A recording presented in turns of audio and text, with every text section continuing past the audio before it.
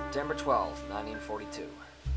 It was just another slow day on the job in the city that never sleeps. Just me, myself, and a fresh pack of Clarence cigarettes. Honestly, you'd think with the thousands and thousands of people in the city, there'd be a decent crime out there to solve. But you know what they say, be careful what you wish for, you just might get it. Anyway, the name's Derek Crane. I'm a private eye in downtown Manhattan, and not to brag, but I'm pretty good at what I do. Back to the story and what I was saying earlier. Be careful what you wish for. Amoida, in my neck of the woods, the case of my lifetime. I'll never forget when she walked through my door. I thought Christmas had came early.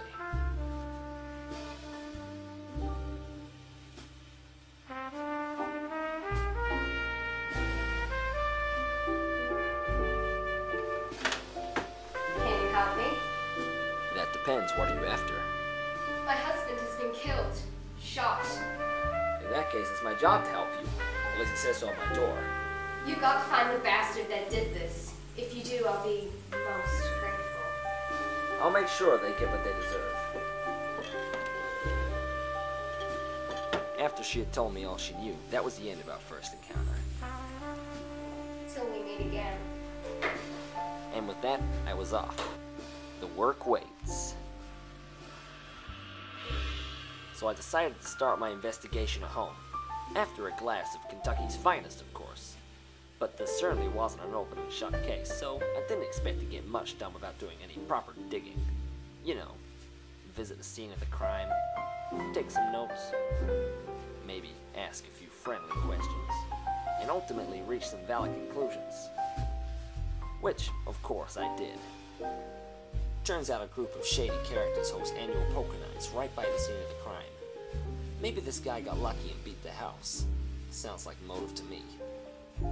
All I had to do was invite myself to the next game and see if I could rattle some cages.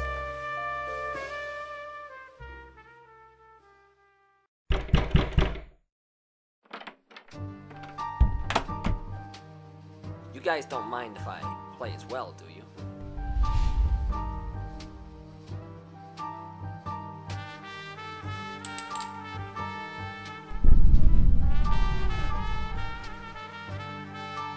Damn it, now look what I've gotten myself into.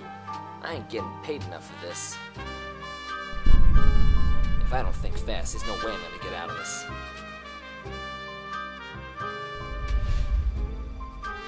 Okay, I got it.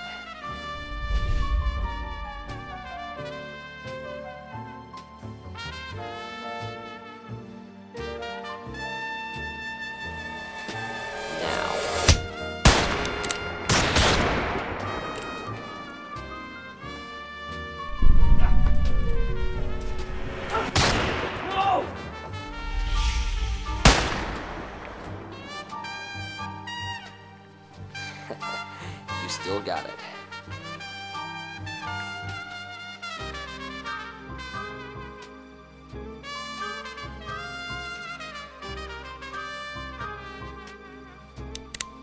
Sorry, but I have to cut your investigation short. Not tonight, darling. I've made dinner plans. And that's where the story ends. What a waste. I'm not just talking about the dame. My career died with her. Turns out two dead cronies is easily explained, but a beautiful woman? Not so much. So that brings me to why I'm here writing this memoir. Just wanted to get my story out there, and who knows, maybe one day the authorities will give it a second glance and let me make a sequel.